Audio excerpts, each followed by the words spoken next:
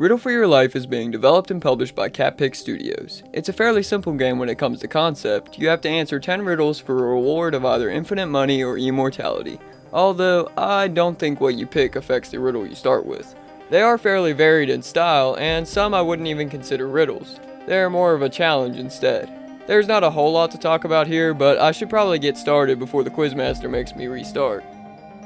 First things first, this is more a question for you guys, or even the studio. Is the quizmaster who you're playing as, or is he just talking to you? And in doing so, has a picture of your character's face below his name. It's pretty dumb for me to have to ask that, but I don't have a clue. Played the game for hours and couldn't tell the entire time. This game is still under development though, so it could just be a temporary thing. The riddles, the ones that are actual riddles, are full of light humor. For example,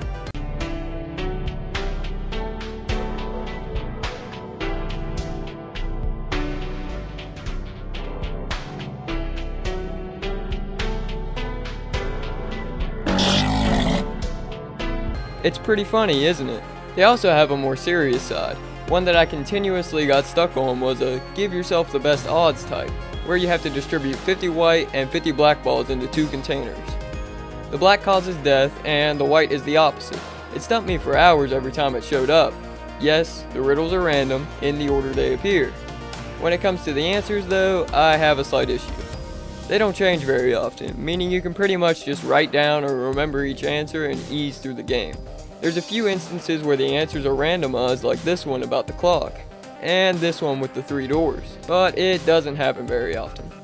Again, just want to remind everyone, this game is still under development, so anything is up for change. Moving on, the more challenge type riddles are my favorites. They include things like surviving for 3 minutes in a horde of zombies, or escaping a small area with the lock mechanism. My favorite though, is that one I mentioned earlier with the light humor, and it makes sense why they showed it off in the Steam store.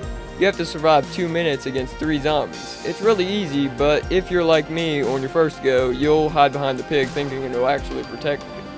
There are other types of riddles too that are more a mix of both. Like this one here.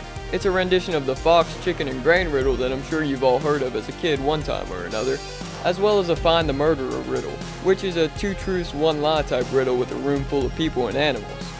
I do have one complaint when it comes to the music. It fits the game well, but it gets pretty annoying after a while. Say 30 minutes, and you'll want to mute it.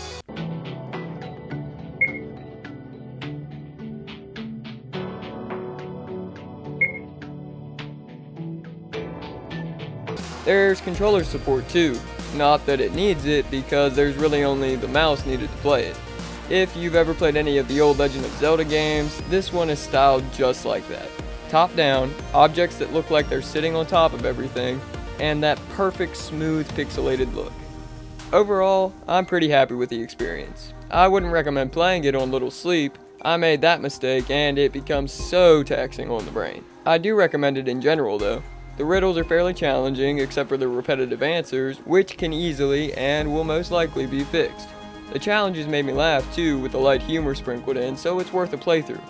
Or a few. The quizmaster decides that. The game isn't currently out, as I'm sure you've assumed by now, but it does plan to release later this year on November 3rd. That's all for today, guys. Don't forget to smash that like button, and for more news, reviews, or whatever we choose, stay tuned to Nerdsfeed.